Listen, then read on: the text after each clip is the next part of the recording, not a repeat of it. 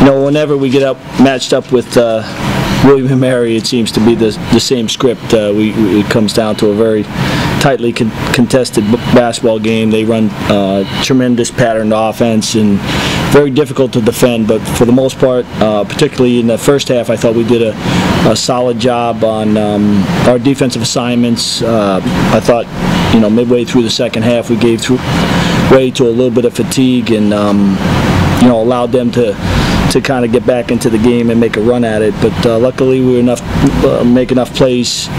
We were able to make enough plays down the stretch and earn us a victory, which is a long time coming for this group. Questions for Joel Smith, Coach Coen, Chaisson Allen? Either the players, what's the feeling like in that locker room finally to get a CAA win? Is there a little feeling of relief, at least for the moment? Chase? It's great to finally get a win. We've been on a little drought, but just come together every day, practicing hard, same effort, and we finally came out with a W. Made it exciting at the end there.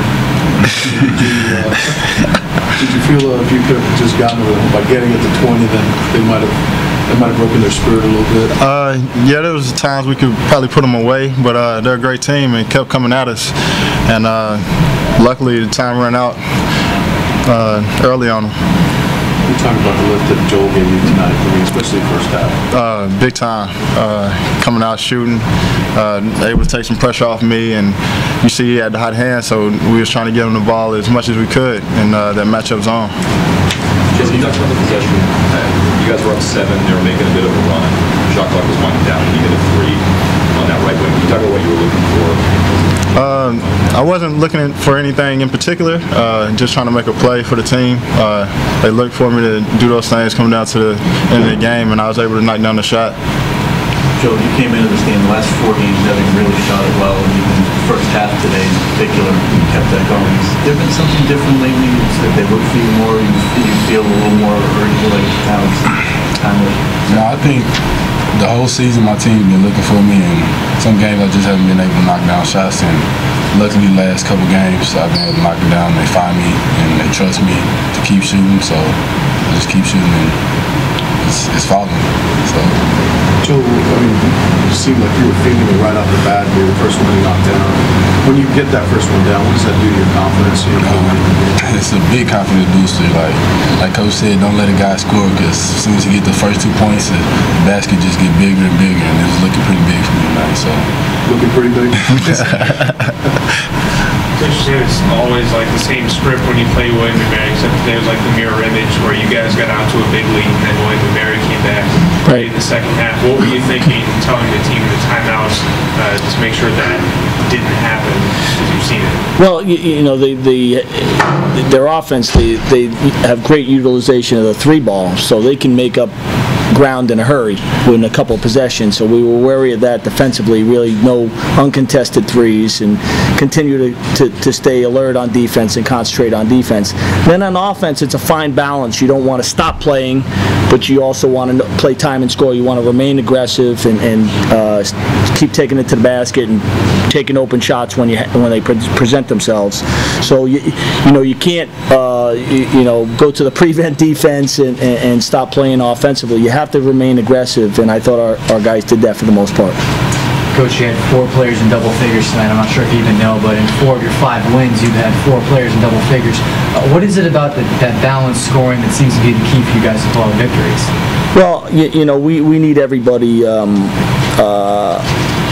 to share the load. Sometimes it's been one guy or another guy or 2 guys, and in this at this level in CAA basketball, you need more than that to earn a victory. It's just hard to come by, and we need contributions up and down the lineup. And today, I thought we got solid contributions by everybody who got on the court. Chase, we talked about Joel being able to score the basketball the last couple of games. How much does it affect you when he's able to get out to a start like that? Does it take some load off of you when he starts scoring? Yeah, definitely. When he comes out hot like that, takes a little pressure off me. I'm not having to do everything, so I'm able to do the other things I'm good at, rebounding, giving those assists, and playing defense. You had a couple of missed dunks. Joey, You noticed that, yeah. How frustrating is that for the team, especially when William and Mary is starting to come back a little bit? Well, I just think a little bit of our excitement got the best of us. You know, we had the lead, we were feeling good about ourselves, and both those guys can dunk the ball. I know that, but I would have preferred just to lay the ball in the basket and take the 2 points. Are you beginning to wonder if they could? No.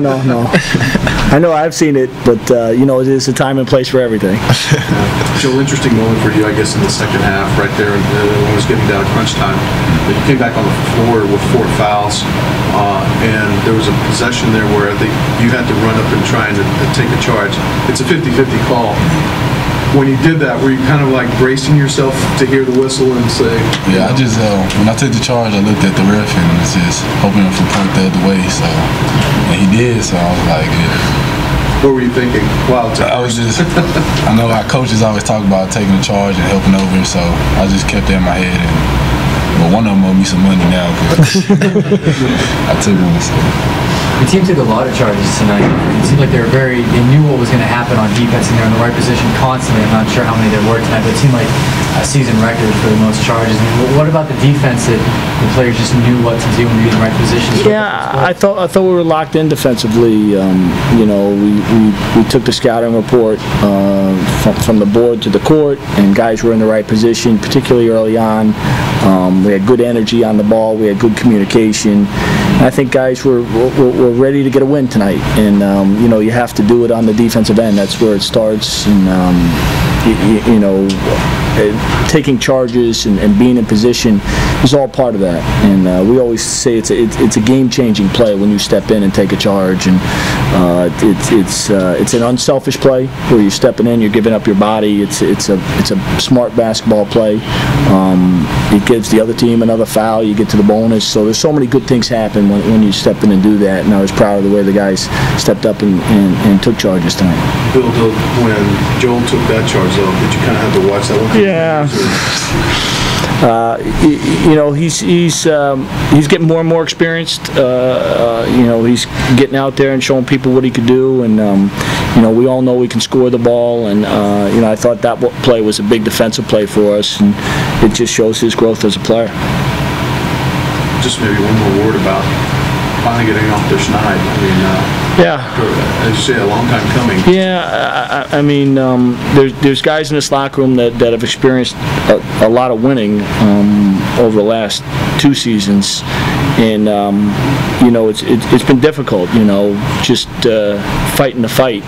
But good things happen when you keep working hard, and the harder you work, the luckier you get, and eventually, if you fight through.